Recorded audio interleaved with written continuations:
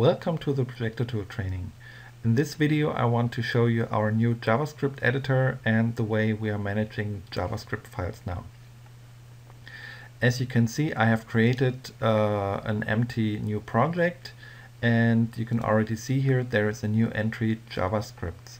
So from now on, JavaScripts that are used in the project will be listed in the project tree, so you always have a nice overview and control over what scripts are being used.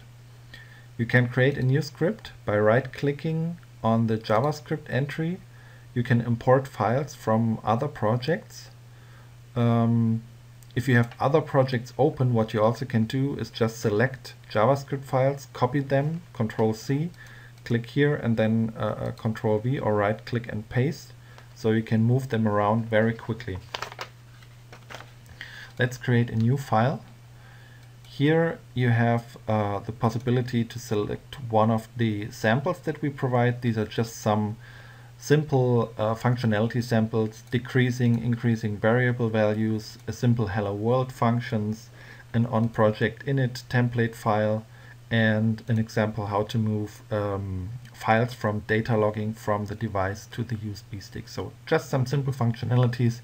You can expect this to grow with every version as we think of new interesting examples that we can provide you with. For now, let's just create an empty JavaScript. Here you can give it a name. I will leave the name as it is now, but of course you should name the file as you want. And here we already have our new JavaScript editor as it looks. It is a real editor now. The other one was a little bit limited in functionality. This one here is actually a complete full editor. So a very interesting thing is if you press Ctrl and space, you will get a list of all available functions and keywords available in JavaScript. Please take this with a grain of salt. If you scroll down this list, you will see that there are a lot of commands and keywords that are not included in our JavaScript engine, so please take this with a grain of salt.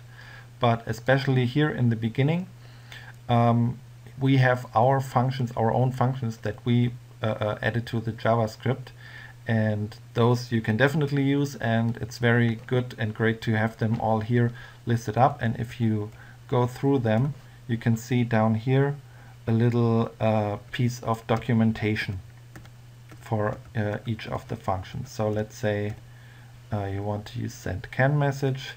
You can see what it does. It sends a can message. Okay, that was available in the command, and you have all the parameters listed.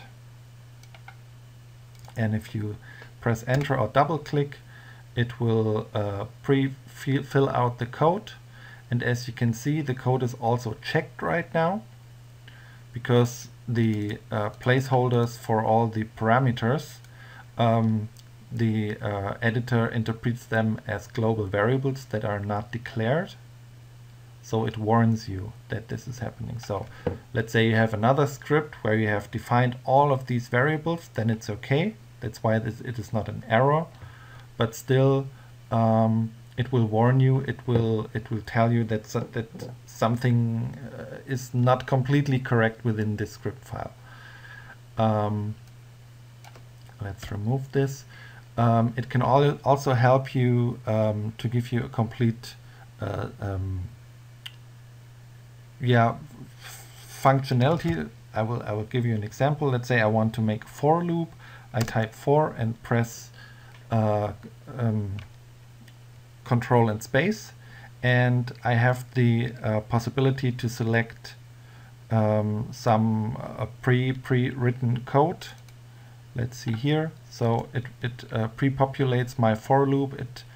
Basically everything is ready now. I just have to change maybe the maximum number and put in the code that I want to execute.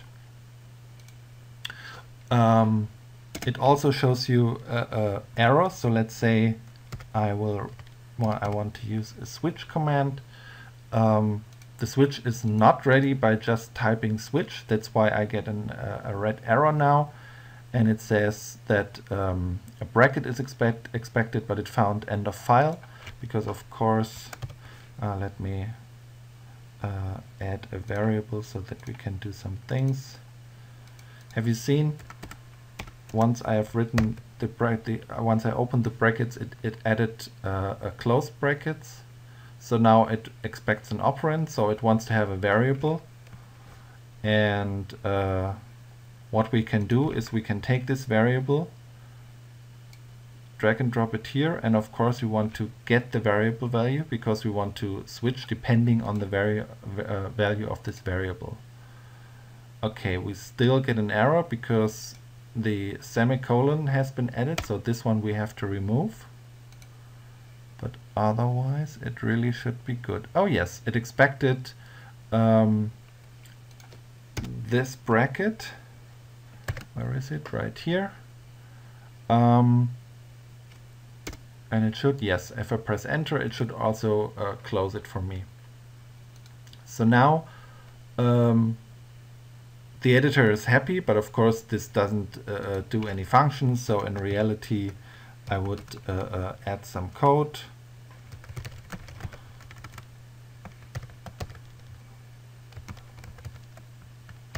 Something like that. And break. But you can see that the editor is much more powerful than the old one. You have access to all the variables, so at any point you can just drag this in and choose set or get variable, and you can use the functionality. You can also, let me do this and maybe this. So now I've created a very simple page with a string field in it, and now I go back to my JavaScript and I can drag and drop the string field in here, and I can choose the functions that are available according to this object. So I can read a property, I can write a property, or I can move the object. Let's click move DDO.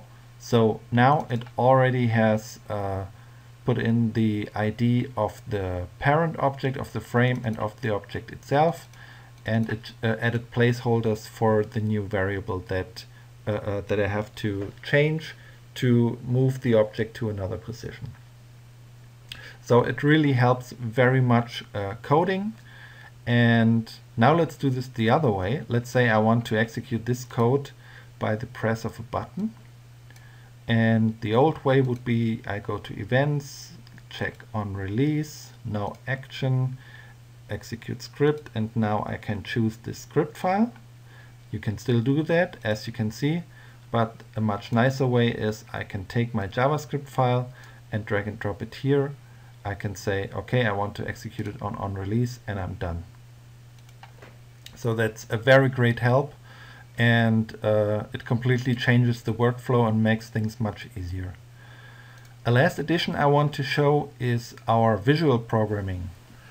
You see this button here. Normally, when the editor opens, it will always open in the source view, so you can edit your source code as you're used to. But when you click on this button, it would change the view completely, and it will give you a visual representation of the code that you have created. So we have our for loop here, and we have our switch command with one case 0, and we have our set variable value and the move DDO function. A very nice feature is the display of the McCabe complexity. You can read about what that means exactly, but in general I can tell you it's a way to see, is my code too complex to be maintained, to be tested well.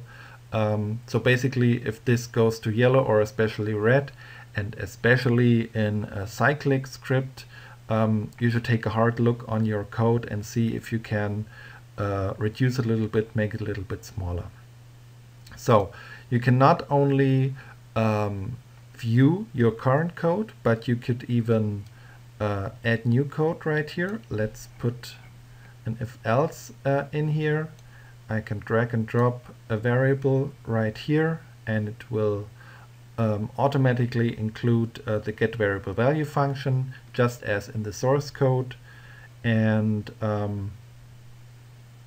it needs a little bit of getting used to, because it's a strange view. But especially if you're not a good programmer, it can be nice to see the code in that way, to see the structure a little bit. You also have here a little overview of the code, so you can collapse things and only take a look at what you want to know. So another thing, by default, this visual programming is set to read only. So any changes that it makes when restructuring the code will be discarded when you click back. If you actually want to add code in the visual programming, you of course have to disable the read only. And then if you go back, you will see here it has transformed the visual if else that I put here to actual code. So that's a nice new way to look at your programming code, and I hope you have fun programming, and thank you for watching.